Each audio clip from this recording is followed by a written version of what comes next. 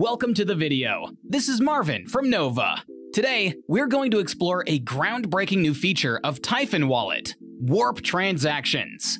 Buckle up, this is going to be a thrilling ride.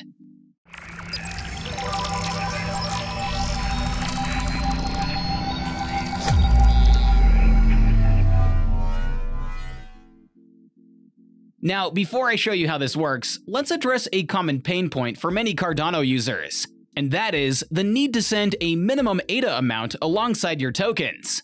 It's a necessary measure to safeguard the chain from potential threats, but it can be a tad inconvenient, right?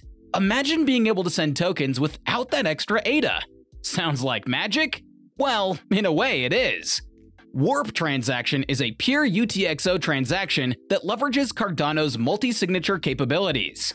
Both the sender and the receiver play a part in it. The sender initiates, and the receiver signs to accept the incoming tokens.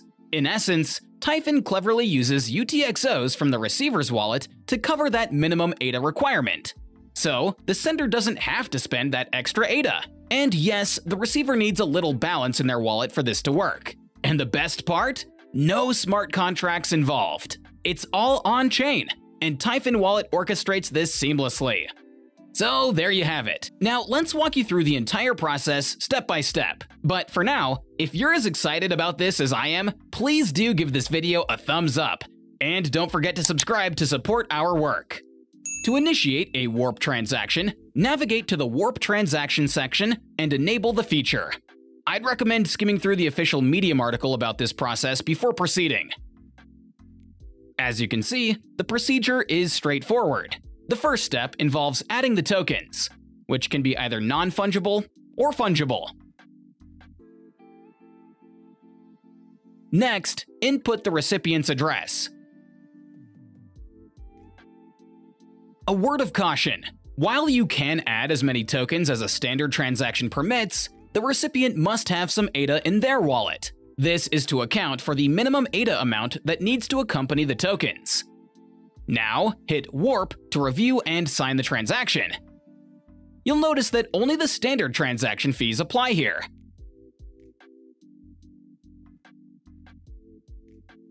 The Warp transaction is now set up and awaits the recipient's signature within the next 24 hours.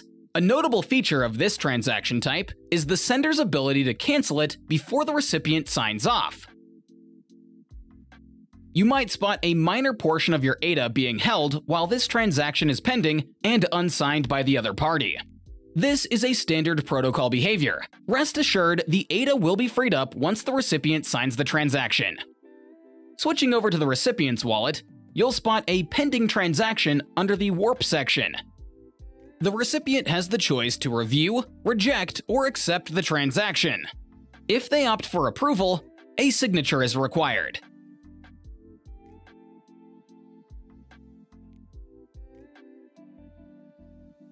Once the Warp transaction receives signatures from both parties, it transitions into a Cardano mempool. It will then appear as pending in the transaction overview until the protocol validates it. Upon completion, the recipient can view their newly acquired tokens in the Asset section. Revisiting the sender's wallet, you'll observe that the previously held ADA has been released and the tokens dispatched.